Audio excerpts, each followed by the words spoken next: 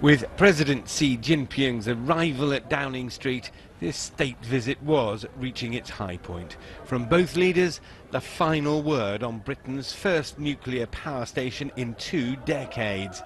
With China chipping in a third of the $45 billion cost, the deal will go ahead. The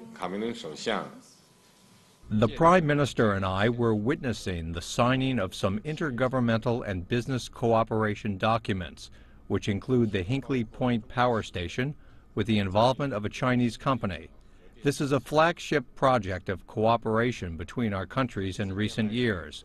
It will lead to more practical cooperation of this kind between the two sides. The British Prime Minister equally adamant. But actually the investment we're talking about today, we're going to build a nuclear power station in Britain that's going to have British steel. With that strength of political power behind it, work on the Hinkley power station is expected to get underway within weeks. The twin reactor plant could employ 5,600 people at the peak of its decade-long construction, coming online within 10 years. Although the highest price deal agreed by the President and Prime Minister, it was one among many. Here, with the Queen's grandson, the Duke of Cambridge, President Xi Jinping looks at the latest sports car from James Bond's favourite motor manufacturers. Chinese money being invested in developing a zero-emissions electric model. But according to the two leaders, this state visit isn't all about money. The stronger the relationship between our countries, the more we'll be able to have a serious dialogue.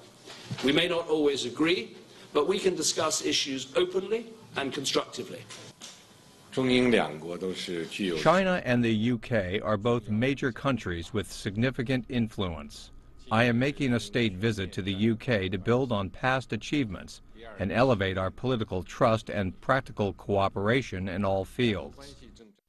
From here, the President will be heading off to the City of London, Britain's financial centre, to make a keynote address.